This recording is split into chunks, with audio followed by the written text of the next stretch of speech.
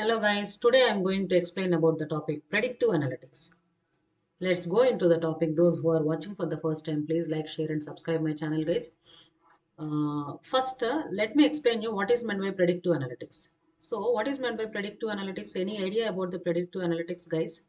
So it is nothing but the use of the data or statistical algorithms and machine learning techniques. I'm going to use a lot of historical data and I'm using a lot of computations and calculations on the data and many machine learning techniques like prediction, classification, clustering, all these techniques I'm going to use to identify the likelihood of future outcomes. What are the future events and happenings that I want to find out based upon the historical data. Based upon the large and the historical data, I want to find out in future how the events will happen.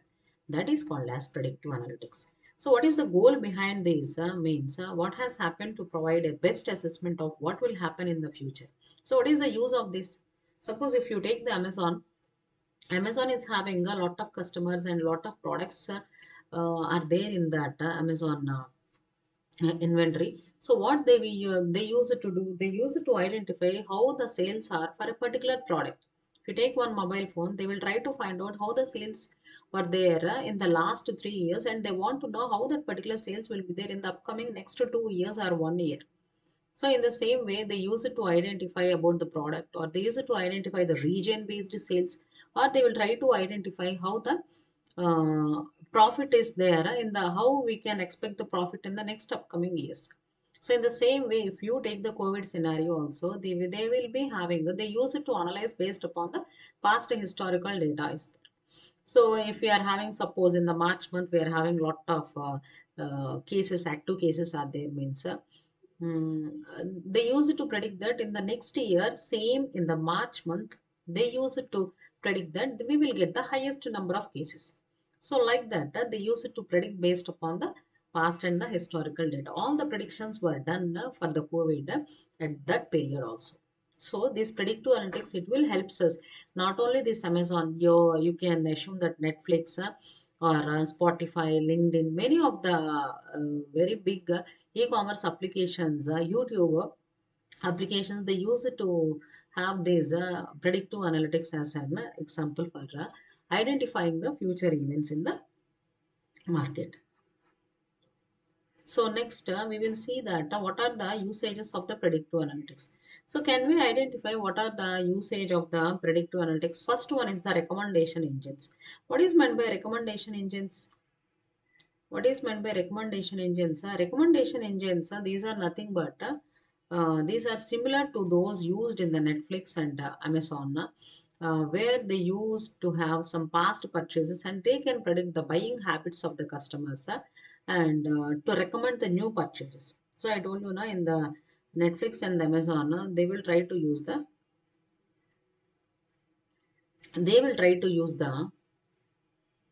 all these types of recommendation engines. They will be identifying what are the desires of the customers, and accordingly they use it to recommend the customers that these are the products which you can purchase. These are the products where you can like these products. So like that, if you are seeing some movies in the Amazon, let's assume that you like a horror movies. So what they use it to do? So if you are seeing the horror movies means down also it will show the recommendation. In the recommendations, it will show you the some horror movies only. So like that, this Netflix and Amazon are many biggest companies. They are going to completely depend on this recommendation engines itself. Next one is the risk engines. What about these risk engines?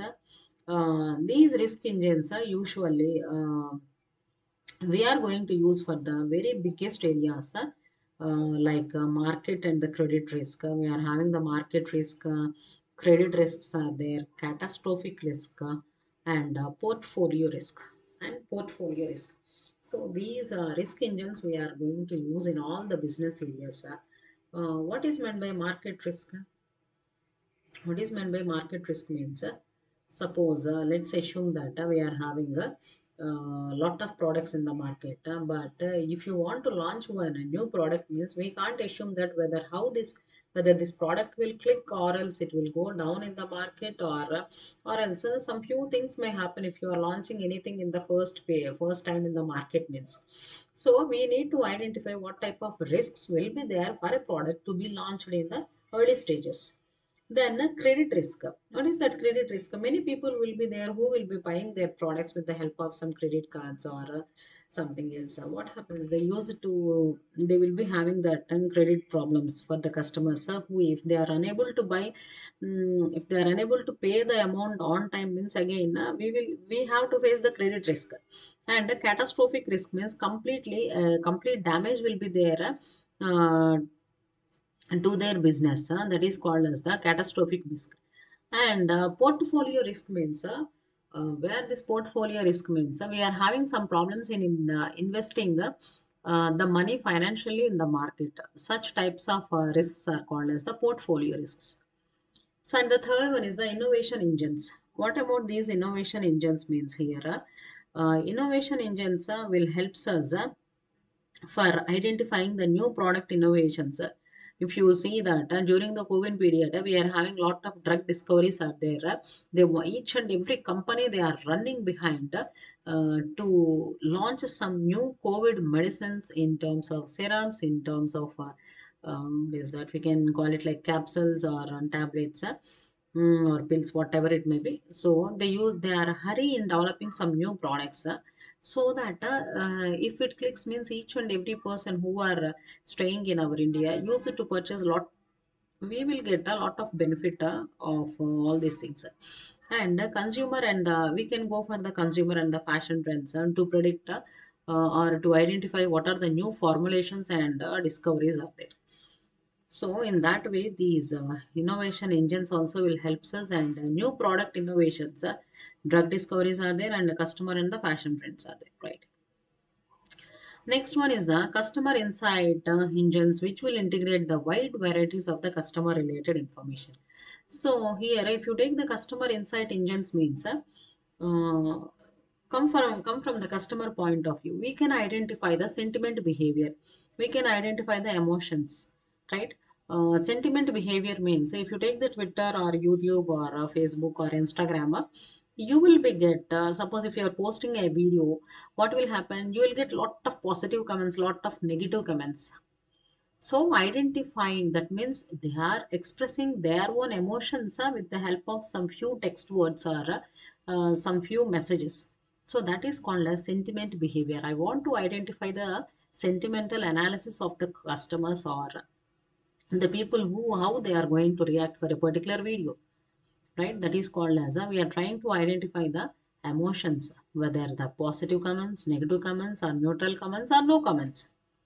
So I have to classify the people based upon those comments. And targeting. Advertisement targeting means here. See what I will do. Previously, it is the case like if you want to give any sort of advertisements means we have to prepare some pamphlets. We have to identify few persons and we will be making them to roam the entire city or other states also to marketize or to advertise our products. But now that is not the case. We are having lot of stuff is there inside the internet where we can go for the digital marketing and we can explore our products and we can give just one simple pop-up videos while browsing in the internet in the Google means on the few web pages means automatically it will get clicked and it will knows to the millions of users and the customers here.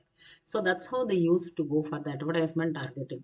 So like if you take the Flipkart, what the Flipkart will do usually, they will go for 1 rupee sales or they will go for the Diwali sales, Yogadi sales and Christmas sale, summer sales, winter sales, a lot many things they will do. So and they used to attract the customers in such a way. And next one is the customer loyalty programs. So they use it to prefer for the lot many customer loyalty programs. What are those customer loyalty programs means? Um First thing is they use it to get first the trust from the customers. So for that they use it to send usually a lot of good products with good revenue and good market. Okay, so usually the people will be trusting the Amazon. Why? Because Amazon is having a lot of trust of all the customers also. So they use it to purchase the very good products, and usually that Amazon also they use it to keep the very good products in the inventory also. So we use it to have some customer loyalty programs. So they use it to analyze and they use to keep based upon the customer interests. And optimizing the market, we need to optimize the markets and identify how the trends are going on based upon the customers, and they use it to launch the products according to the customer interest. So today the person who is going to buy the Oppo phone or what is that Samsung phone, no? They use it to maybe he in the next upcoming year he can go for the OnePlus phone or some other else where if we are going to launch the new products means they will purchase. But if we are still staying in the Reliance or Nokia type of informations means what will happen, we'll stay there itself. But the people needs the updations and innovations in the market. So in that way we need to optimize the market, find out what are the new trends, what are the new updations. So if anything, something new means they use it to purchase. The customers are like that. Even that is the case of the marketing. And campaigns for the revenue lift. So if you want to lift your revenue or marketing type of things means we used to go for a lot of campaigns. So campaigns means just like I told you now previously, we used to hire some persons and we used to do the campaigning with the help of some speakers and lot many things. But now it is not the case. There is no need of going anywhere. By sitting inside in our house and by using some social media also, we can go for the campaigning just for uplifting our revenue in the market. So we're having lot of optimization engines are there where these optimization engines they use it to optimize the complex and interrelated operations and decisions. And if any complex decisions are there, that means how to seek the natural sources to maximize the output while reducing the operational cost. So how all these things will happen here. So I can use the optimization in just that means with less amount of these things I use it to get more revenue. So usually the business people they will be thinking their mind in that measures only, and we use it to have lot many political related issues, economic related issues, and competitive pressures will be there, and along with that internal and external pressures also will be there, but still we use it to optimize the engines here. And next one is the SaaS BI. What is this SaaS BI means? The software industry, they have been successfully, they have excelled in the game of the SaaS BI. That is the software as a service industry such as Salesforce.com. The basic principle is to make it easy for the companies to gain access to the solutions without the headache of building and maintaining their own on-site implementations.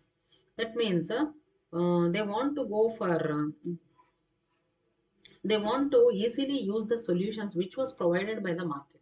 Suppose if you take the Salesforce as an example, already it is a built-in, a very good built-in application where they have given everything inside that Salesforce. If you are having any problem, usually I can use it without having any headaches, and instead of going for the own implementation from the scratch, I can use such type of applications without having any headaches like that.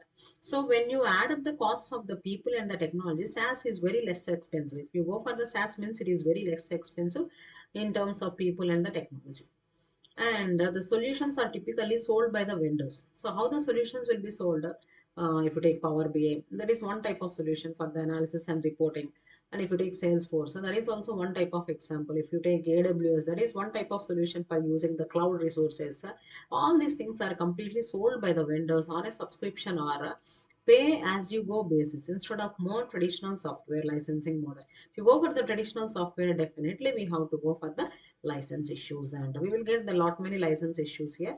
But if you take such type of your Amazon AWS cloud, or if you take the Salesforce, we need to have some subscription, and pay on go basis model will be taken here. And it is a very good choice when the organizations face the budget issues to buy the BI software and the related hardware. Suppose if you are facing any sort of budget issues means to purchase such type of business intelligence software and the related hardware, then in such cases we can go for these type of vendors for purchasing. because there are not any upfront purchase cost or additional stuffing requirements needed to manage the BI system. There is no need of any purchasing. Additional cost is not needed, and additional staff is also not needed to manage your entire BI system here. But here, the total cost of ownership may be lower than with on-premise software. The total entire cost of the ownership, it is always less compared to the on-premise software. That means if you want to build your own software, means it will cost much rather than if you are purchasing these things. Why? Because that is already built in application where it was developed by someone, and just we are using that particular application. That's it. And another common buying factor for the SaaS is the immediate access to the talent here. And especially in the world of information management and business intelligence and predictive analytics, in almost all the applications now, predictive analytics will works. So that's it about predictive analytics, guys. From the point of view of examinations and from the oral textbook, they gave only these points, and accordingly I have framed my PPTs also. Hope you like this video, guys, and thank you for watching, guys. Thank you.